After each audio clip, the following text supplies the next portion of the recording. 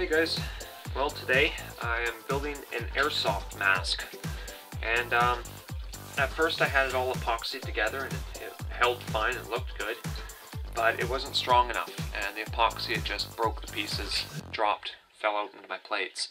So what I'm going to do is I'm going to rivet it together. But before I get into any of that, I'm just going to explain sort of what I've got here. It's not just junky pieces of plastic like it kind of looks like at the moment. What I had was a cat door that came with these plastic sheets. These are the inner linings to your cat door, and I didn't end up using them, so I had all this leftover plastic. That's the material that I actually used. They're a little longer. This is just a cut off of the material. So as you can see, it's about yay thick. Pretty thin stuff, but strong enough to hold off a BB of plastic or metal BB. So going 400 feet, 500 feet per second. So there you go. What I did was I used a heat gun, which I've got right here, and I got it so it was malleable enough that I could just mold it with my hands. And I bridged it around my nose, built a basically this one piece, and I started off with my mouthpiece I drilled holes in that will let me breathe without fog, like basically getting all, you know what I mean, like smothering me pretty much, so it vents nicely. And then I've painted it with Krylon camo paint. And that piece goes on like so I have my nose cover, and then my mouth guard, and then this little piece just goes on here as a final piece for my chin. And I'm going to now rivet them together just by drilling the parts out, because the epoxy did not work.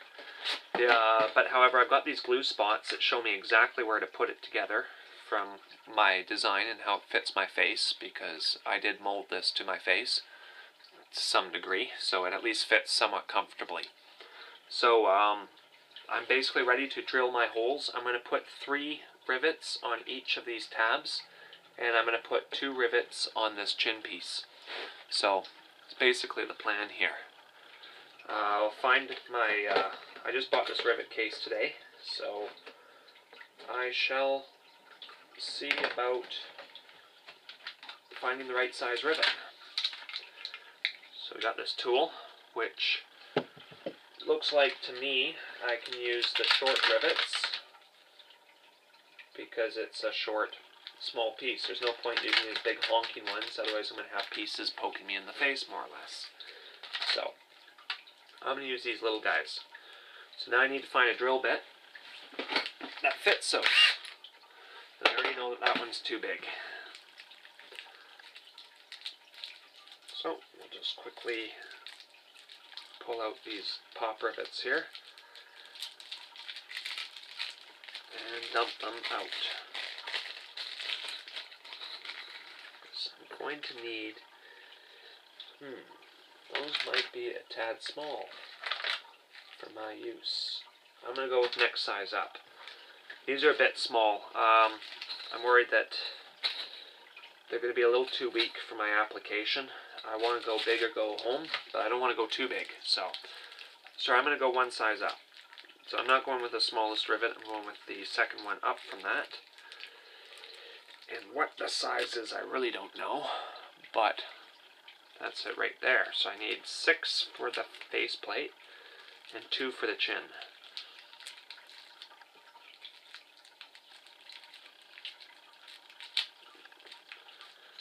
There's 6.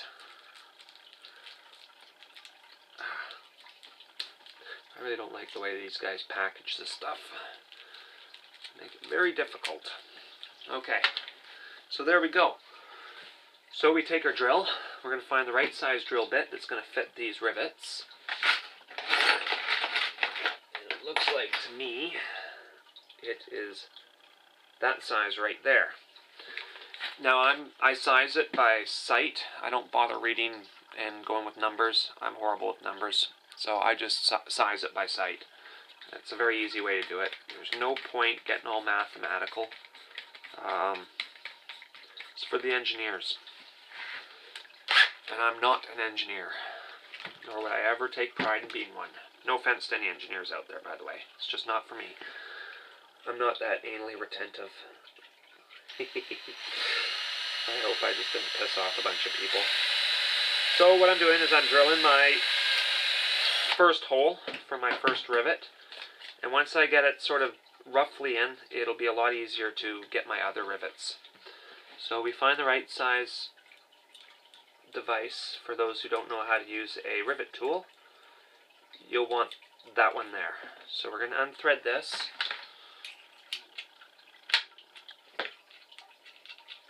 We want this adapter because this one's definitely too big. You might be able to use a bigger size. I don't know. I figure you might as well use it just the way it's meant to be used. So we're going to put the right size connector on here. This is the tube that holds your rivet, so when you put your clamp on there, you can grab it and then you pull it through, and that's how you get your rivets on. So put that just in all the way, like so, and you're going to want to hold it.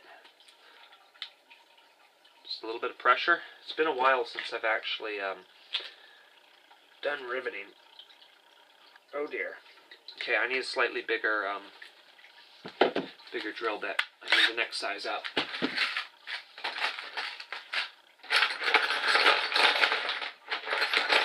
That's okay.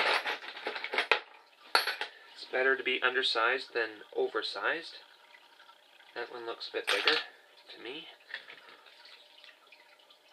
Yeah, okay, this is it. So we're just going to drill that hole out again with just a slightly bigger size here. And that'll be our start.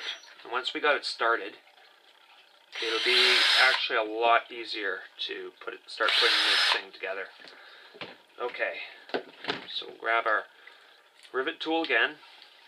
And I just use it ever so slight application of pressure here. And we'll push this through. Which worked. And push that through, and then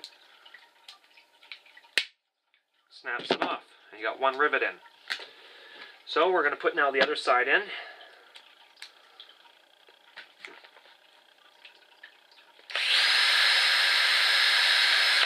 There we go. Stick another rivet. We'll pull that out. Put that in. It really doesn't take very long to do at all once got it started. So there. That's probably strong enough, but just to keep to my plan, like I said, I'm going to put ahead and go big. I'm going to go with all three that I wanted to put in there. And then we'll go ahead and put our chin piece on. And our faceplate will almost be ready. This drill is a piece. There. When I say piece, I mean piece of shit. This on the Milwaukee, it's not even Milwaukee, that's why. I thought I bought a Milwaukee. I got a Make Tech, it's a knockoff drill. So yeah, it sucks, but it gets my job done. That's all that matters.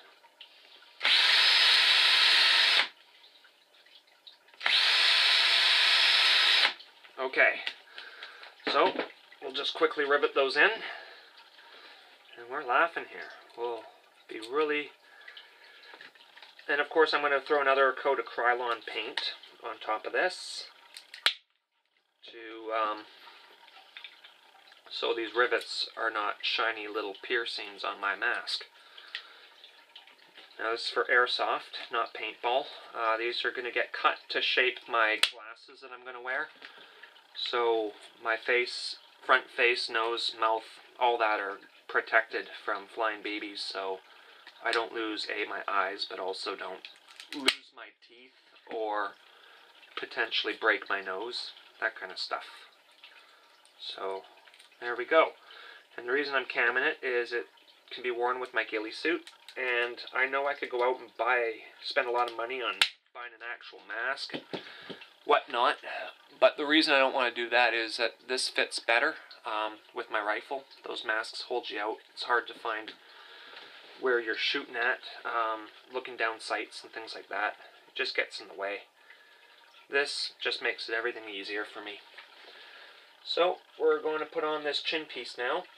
So I just have to put 2 rivets.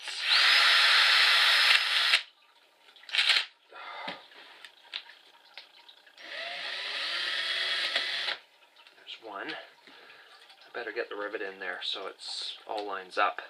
So you can all drill all your holes first if you really want. The reason I don't recommend it is that you're not going to get them necessarily lined up properly unless you do it sort of one at a time here. There we go. So there. Now to get this one on. So all this will need is a coat of Krylon paint, and it is almost done. I've cut holes to put on an elastic band to hold it to my face when the time comes. I don't have that material yet, so that's something I do need to still invest in for this mask. But we do have a very rough shape, and just for the heck of it, I've decided I am going to go with one more in that chin, because I've just got it loosely on these edges. I figure one in the center, that should hold it on there pretty good.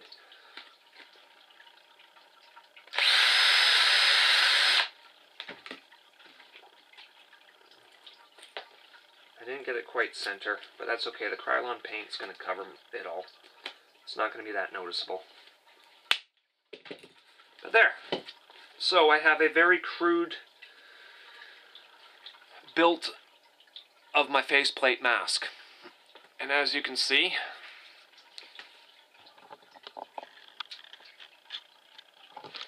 it does fit. Now it does look a little silly because it still needs some shaping.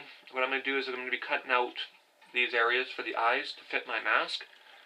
And also, as you can see, I've got these right here. That's a slit, and that's a slit to hold my elastic, so it's going to pull it up onto my face. And I still need to put a little bit of padding on the inside there, because those rivets are going to be rubbing my face as well. So I'll need to put a little bit of, just 2 little strips of foam, I think, just to rest on my cheeks. And that'll just hold it out just a tad bit. And yet, I can very effectively, you'll see, use a scope and a rifle with this. So, it works quite well. So anyways, there you go. That is my face mask, at least the start of it.